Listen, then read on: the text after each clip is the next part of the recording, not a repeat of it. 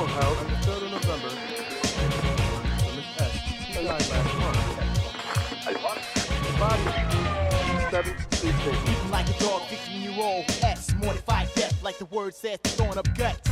Can't stand the bloody pain. And in the end, dead, dead, dead, dead. In the merge, one by one, kids senseless. 5 kids at the same age. After 5 hours of group beating, she lost her life in the end. Sometimes, when violence hit the streets, innocent ones get caught in the heat. Oh yes, it's all about the cheddar. What it means to roll to do to make it better. Sometimes, when violence hit the streets, innocent ones get caught by the heat. Oh yes, it's all about the cheddar. What it means to roll to do to make it better.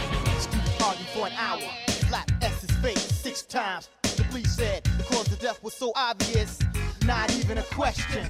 Checking, but X never stepped in or out of hospitals. She was a healthy kid. God forgive what these young thugs did. God forgive what these young thugs did. Question mark arises on the point that out of the 5 student assailants, fathers 2 and police officer and a detective.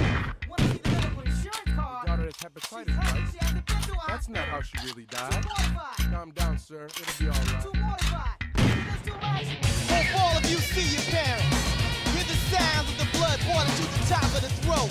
Explore the reality of school violence. The negligence of the problem by the school district or the high school and the attitude of the police department and duty to check. The problem's in all of your hands.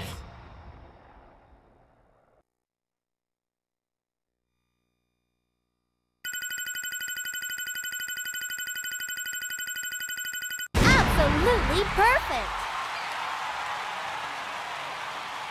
Mission success!